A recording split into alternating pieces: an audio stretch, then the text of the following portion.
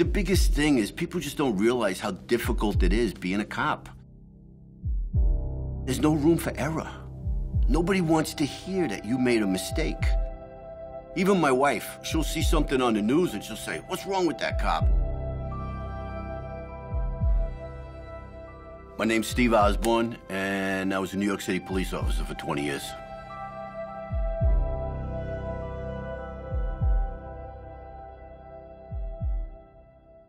In New York, people call 911 for the police over 4 million times a year.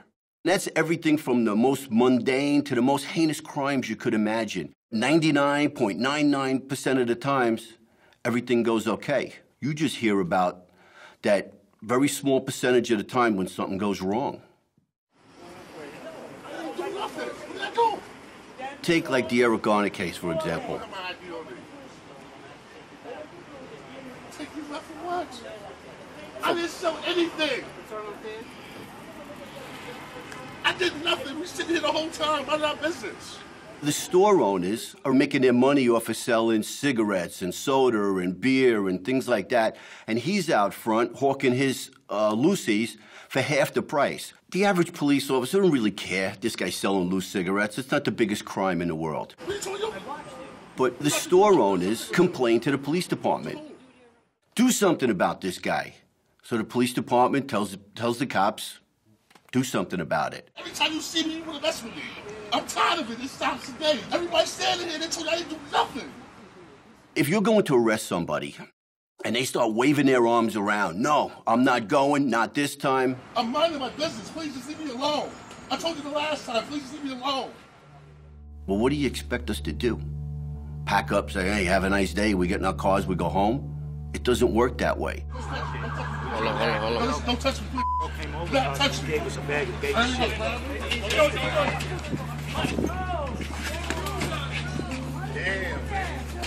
When they grabbed him around the neck and took him down to the ground, that's the way you make an arrest. When a guy starts fighting with you, you get him around the neck, you get him down to the ground, and you get him handcuffed as quickly as possible. Because the sooner he's restrained, the less of a danger he is and the situation's under control.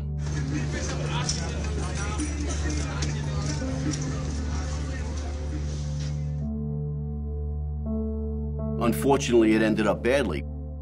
But you can't blame the cops for, they were doing what they were told. They were doing what the right thing was.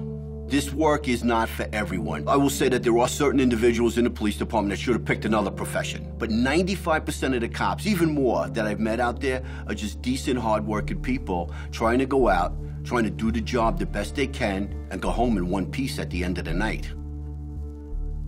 I think people don't realize how difficult it is, night after night after night, having to make split-second, life-and-death decisions, and always having to be right.